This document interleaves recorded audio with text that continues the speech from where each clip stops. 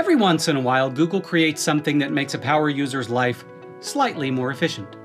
Be it a feature tucked within one of their tools, or something that has a more overreaching power. Sometimes Google will roll out a new feature that makes me think, why? And then they'll create a new tool that makes me think it's about time. The new Google Document shortcuts falls into the latter category. What are these shortcuts? Simply put, they are URLs you can type into a browser or use as shortcuts that will automatically create a new document, spreadsheet, presentation, website, or form. You no longer have to open Google Drive, click on the New button, and then click to create the new document you want. Instead, type or click on a bookmark, the proper URL, and the new document will be ready for work.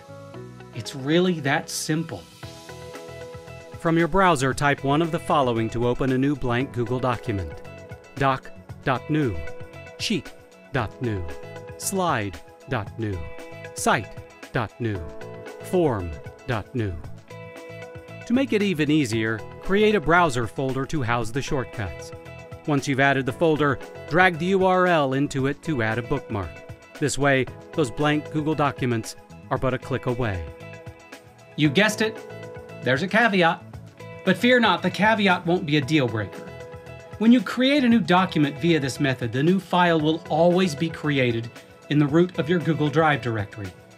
If you're one who prefers things to be in the right place, you'll then have to move that file into its proper home from within Google Drive. This is a small price to pay for having a most efficient means of creating new Google documents.